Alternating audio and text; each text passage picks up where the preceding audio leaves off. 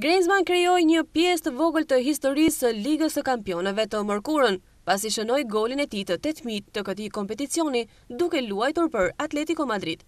Sulmuesi i Francës ka një vit për të kujtuar gjatë, sepse doli me Atletico Madrid në vendin e dytë të La Ligas, fitoi Ligën e Europës dhe Superkupën e Europës, pa harruar triumfin me kombëtaren e tij në botërorin e Rusisë.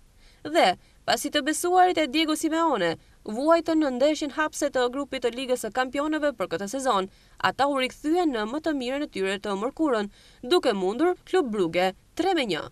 Si zakonisht, GRIEZMANN ishte mes shënuesve të golave, duke realizuar në minutën e 28 dhe barazuar epërsinë e hershme të belgëve. Ky gol për më tepër ishte i 800 në historinë e Ligës së Kampionëve.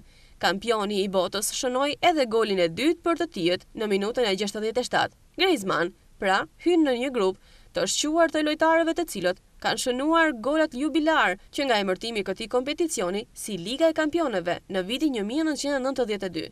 Goli 700 në Champions është shënuar nga Di Maria për PSG në nëntor të 2015-s, pasi gjigantët e Ligës së Parë shkatëruan Malmon me rezultatin 5-0.